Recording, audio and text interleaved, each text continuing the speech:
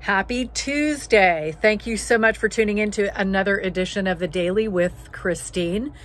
I am Christine Faulkner, estate planning lawyer with Cava Faulkner in Elk Grove, living trust attorney in Sacramento. And today we're talking about community property and the importance of having your correct deed before you actually create your trust, or even if you have a trust, to make sure that the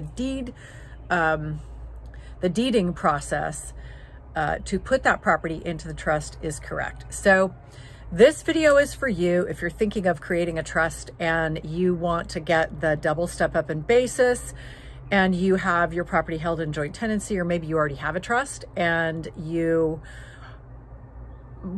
are looking at your deed and realize it wasn't put into community property before it was put into the trust. So let's get started. So let's start with number one. Why is it so important here in California that when you create a trust, you have the deed to your property, all of your property, whether it's your primary residence or rental property? Why it's so important that it be held in community property if you're married. So obviously this is for married people.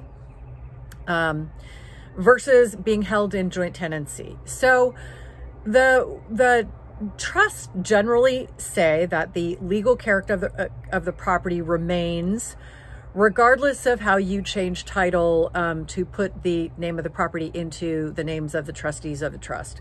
So whatever the character of the title was immediately preceding going into the trust is the legal character that remains.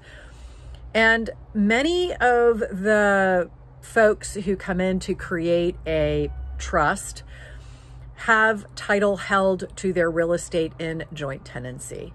Because come on, let's face it, when you go in to buy a piece of real estate, you go into the title office, and the title officers are not going to give you legal advice on how you should take title.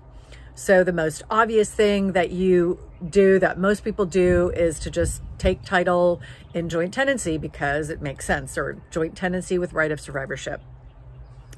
So here's why it's so important that if you're married in California and you're in the process of creating a trust, or you already have a trust, that the property that you own, the real estate that you own, be titled in community before it goes into the trust.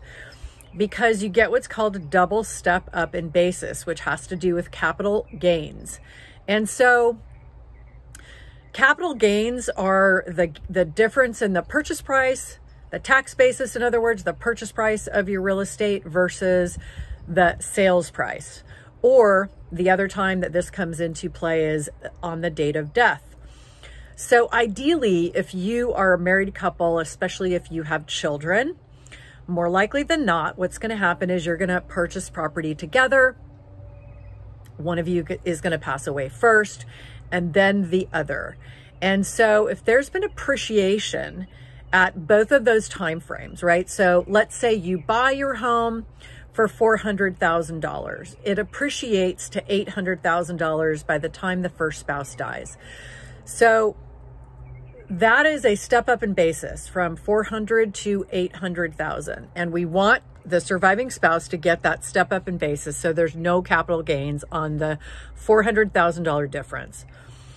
But then now the property appreciates to 1.2 million, another 400,000 at the time the second spouse dies. You want your children to be able to get the tax basis at 1.2 million, the current market value, so they don't have to pay capital gains tax on the gain between 800 and 1.2 million. When you hold title in joint tenancy and you don't convert that deed into community property first before you put it into the trust, you only get a single step up in basis, which is at the first death. So your kids could be looking at having to pay, or your beneficiaries could be looking at having to pay a capital gain on that second 400,000. So when you're working with an attorney and you have property in joint tenancy, you should be listening for or talking about a two-deed process, meaning the attorney will create your deed from joint tenancy, conveying from you in joint tenancy to the two of you in community property. there's the change from joint tenancy to community property, and then another deed from community property into the trust.